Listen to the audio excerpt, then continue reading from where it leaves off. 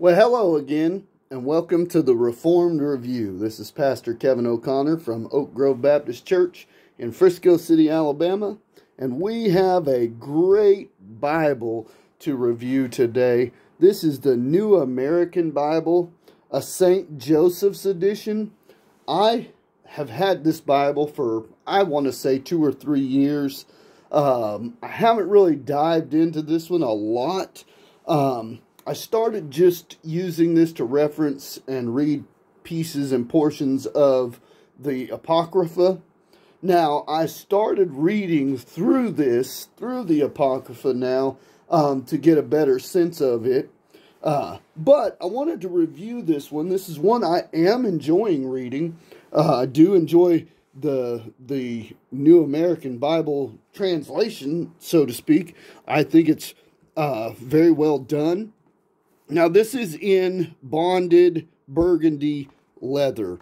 It has a stamp on the back, and if you want, you can go look up 16/13BG, and that'll give you some specs on this Bible.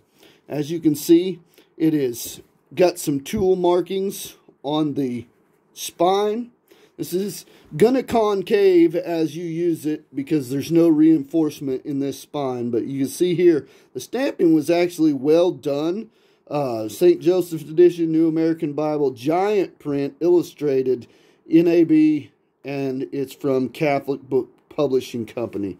Now this Bible, the gold gilding is really well done. This one's pretty scratched up. It was used when I bought it. I bought it in pretty good condition.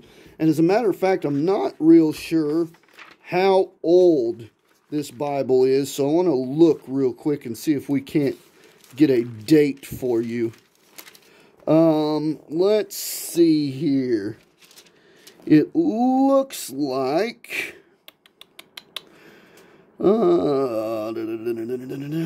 this one is September of 1991. So this is a 1991 edition. It's got all the information here on it for you. If you want to pause that and zoom in and look at it, I'll show you. September 10th, 1999, okay? This is really a well-done Bible. I want to start at the beginning. First, it is a paste down liner. I see some reinforcement tape here, so it's going to do okay with general use. And as always, it's a Catholic Bible. They get a lot of color, lots of pictures. They really did a good job on this Bible, I think. I like that opening page. You can see I've already put my name in the presentation page. It's not, I didn't get it from anybody. I bought it myself. And then you have the giant print edition of the New American Bible is dedicated to St. Joseph. And then here you have different prayers that they pray. And then you also got a picture of who they say Jesus is. And you know me, I'm not into icons, so that picture that's not what Jesus looked like. I'm just letting y'all know. He did not look like that. St. Joseph's Edition, New American Bible, translated from the original tongues with critical use of all the ancient sources. So they use all the ancient sources. I would guess that means they use the critical text. So, moving forward, you have a preface, however you want to say it. You have a contents page, which this contents page is very, very well done. Very large. The print in this Bible is ginormous. It is like a 14-point font. It is absolutely readable. I've been actually reading through Vatican II and the discussion there in Vatican II. They have all of it in the front of this Bible. I've only made it to the second portion. Haven't started reading the third. But you get the Vatican II Constitution at the beginning of this. Then you get a Bible dictionary starting right here. Once you get past the Bible dictionary, you get an introduction to the Pentateuch. Okay? So you have abbreviations. Then you get into the Old Testament. And then it says, preface to the New American Bible, Old Testament.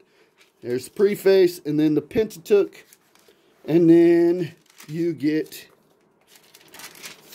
the book of Genesis introduction, which is several pages. And then you get right into the text. I don't remember if this is a black letter text or a red letter text. So I want to go look just for myself right now because I don't remember.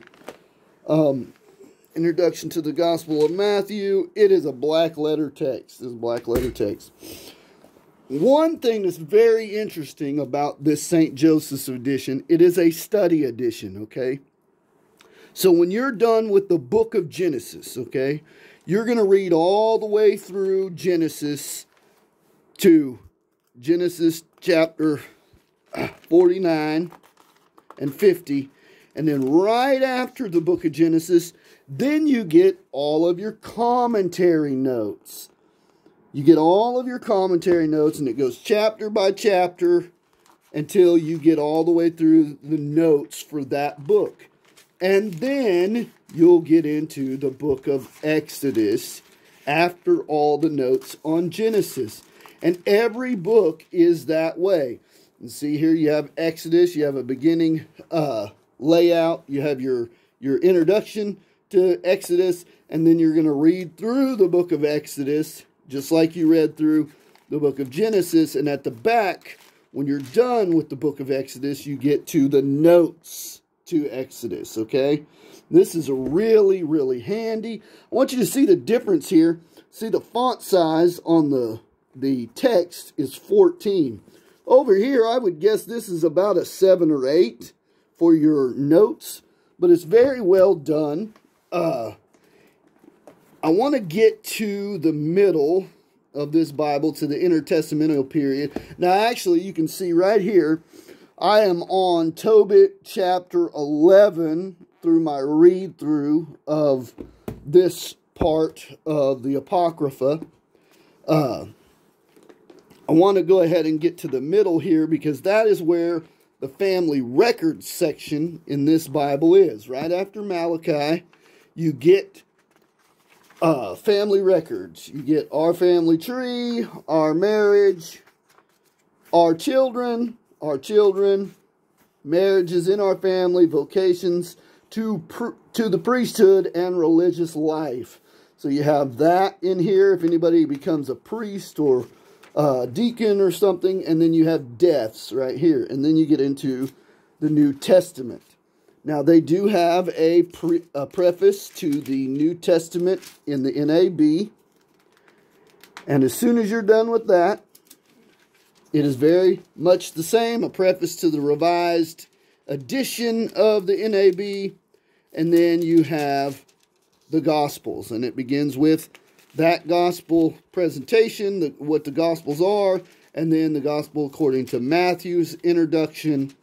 And as soon as you're done with the introduction, which is extensive for the book of Matthew, you get into the text itself, which is, again, a double column separated by a hard line. There's no, far as I can tell, there's no textual notes. There's no cross-references anywhere in the text. There may be some asterisks and stuff that let you know that there's a note on that. I have not looked into that.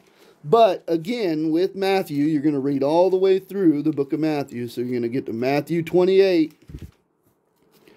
And after Matthew 28, that's when all the notes start for Matthew. And here you'll have cross-references, commentary, and even textual notes will be in here. They don't have any of it in the actual text itself. They do have some asterisks, and I want to try to show you that.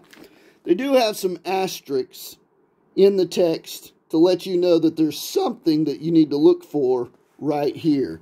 So this is something that's helpful, valuable when reading through this Bible. Now, because it's laid out the way it is, after the book of Revelation, you're going to have all the notes for Revelation.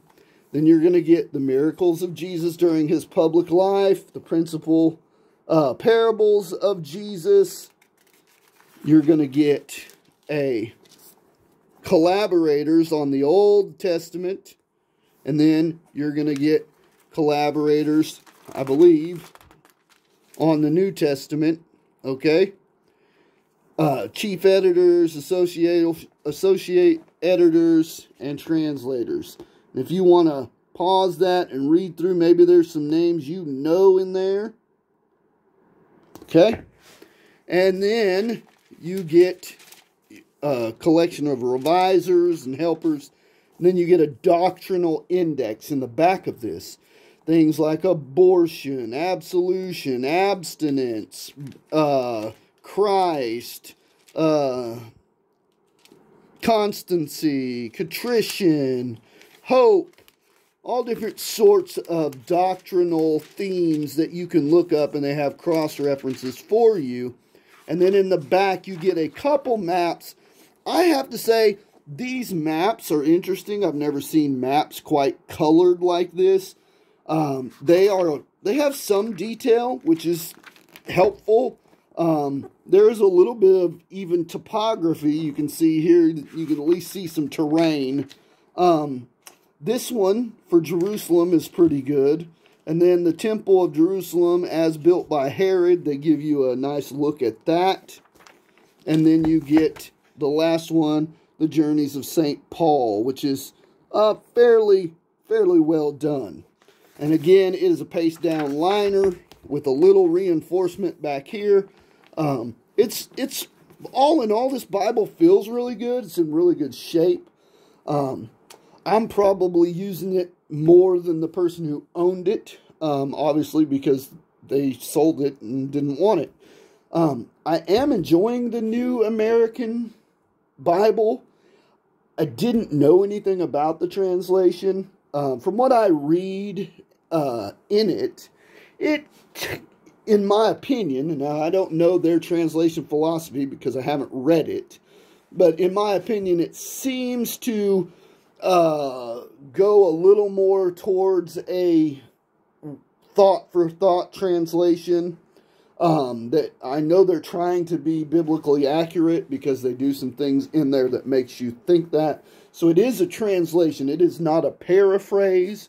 It is a pretty good translation from what I've read so far. Now, I haven't read much as far as in the New Testament. As a matter of fact, we can test that right now. I mean, let's just go to a few verses that we know pretty well off the top of our head in just about any translation. You can go to the book of John. Okay, let's read the book of John. In the beginning was the Word, and the Word was with God, and the Word was God. He was in the beginning with God. All things came to be through him, and without him nothing came to be. What came to be through him was life, and this life was the light of the human race. And the light shines in the darkness, and the darkness has not overcome it. So that's a pretty standard translation of that part of Scripture. Let's again go to John 3:16. Let's read this. For God so loved the world that he gave his only Son, so that everyone who believes in him might not perish, but might have eternal life. For God did not send his Son into the world to condemn the world, but that the world might be saved through him. So you can see there, they are staying fairly consistent with the text. I believe they're being very thorough in their translation of the text. And I would not hesitate to tell anybody to read the NAB translation so far as I have read it. Love this little Bible, and it's not little, it's a fairly bulky Bible. I mean, I got small hands, but this Bible is definitely not hand size. So this is a normal size Bible, I would say. A little bit on the thicker side. So you're looking at almost 2 inches here. So it's a pretty big Bible. It's pretty bulky. but for the use that I have for it is really, really useful, really helpful for me. I love this Burgundy. It really stands out. It's probably one of the only, I only have maybe 2 Burgundy Bibles, maybe 3, that I can look at on my shelf and say, yep, that's a Burgundy Bible.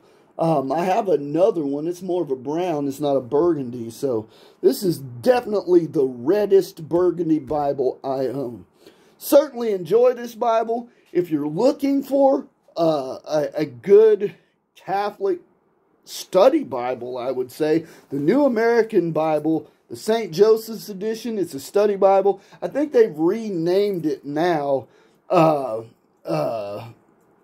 I don't remember off the top of my head. They've renamed this one. You can still get these on Amazon or eBay.